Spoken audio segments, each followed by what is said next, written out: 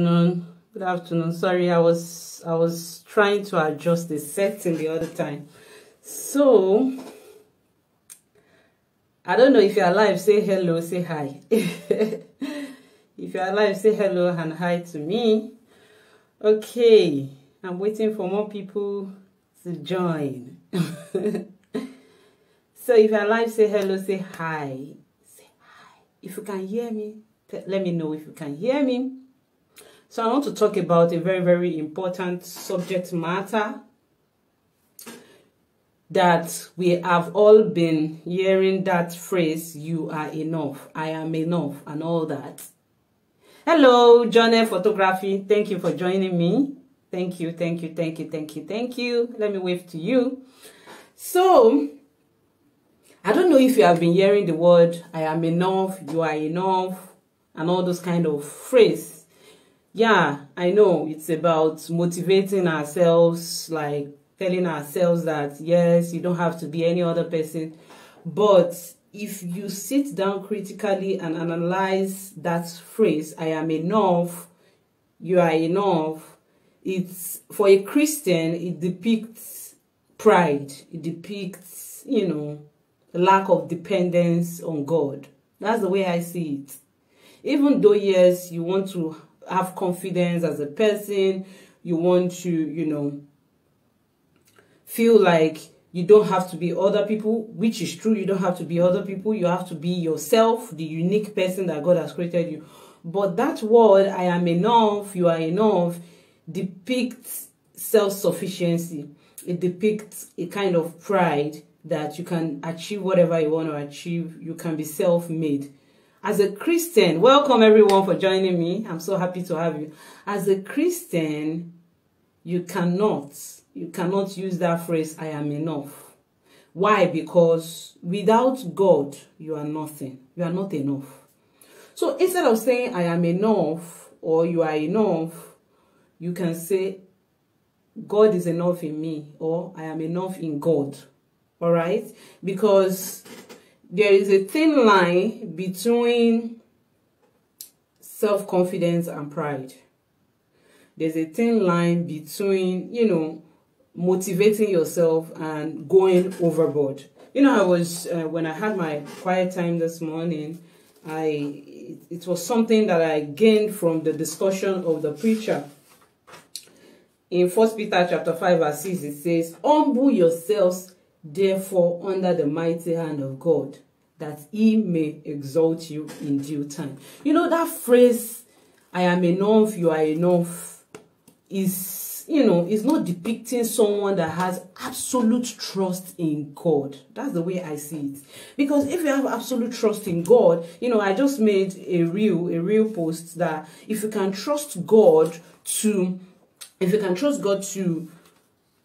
that he can remove what you never felt he can remove in your life, why can't you trust him to give you what you felt he can never give you? Now, that 1 Peter 5:4 says, trust God, humble yourselves, therefore, under the mighty hand of God, that he may exalt you in due time. See, we are in a generation where people have a feeling of self-sufficiency, self-made, self-care, self-love, self-this, self-that. But we as a Christian, we have to show that vulnerability to God. We have to show that dependence on God. 100% dependence, that without God, I can do nothing. Without God, I can't achieve anything. Without God, I am not enough.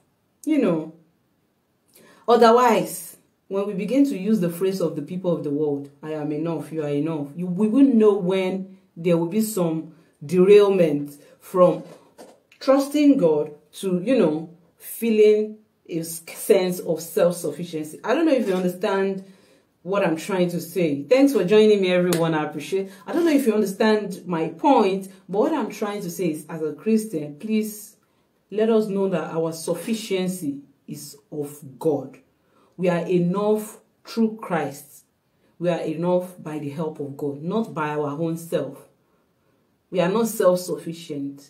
We are not self-made, but we are made who we are through Christ that strengthens us. Please, no matter your level of achievement, No matter how far you have gone, achieve a lot, you have a lot of people look up to you, you are impacting life, you are doing mighty, wonderful things that is bringing you profit, and you are feeling yourself. Please still have that humility, that dependence on God, that He is your sufficiency.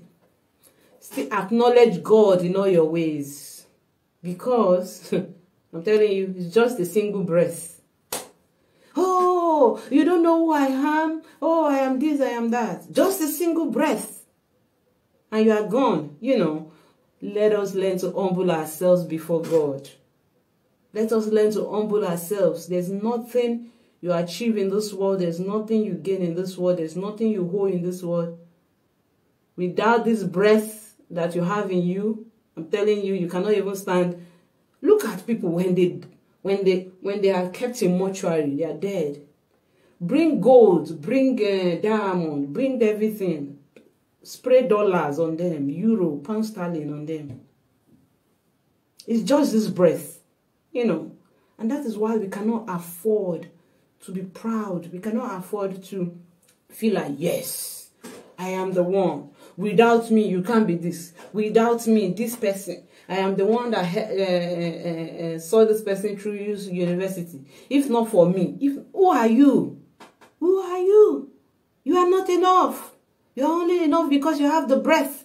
Because God is still, you know, still keeping that your breath. So please, let us have that sense of humility. Let's humble ourselves and know that we are only enough in God, through the strength and the help of God. We are only enough because the breath, God allowed the breath to be there. Let's humble ourselves. Let's know that without God, we can be nothing. All right? So that's the message I have to share. I don't know if you get one or two things, but that's what I have to share on matters of the heart. All right? So thank you. Like, share, tag your friends, because this phrase is becoming a cankerworm, eating a lot of young people. I am enough. You are not enough. You are only enough in God. Bye-bye.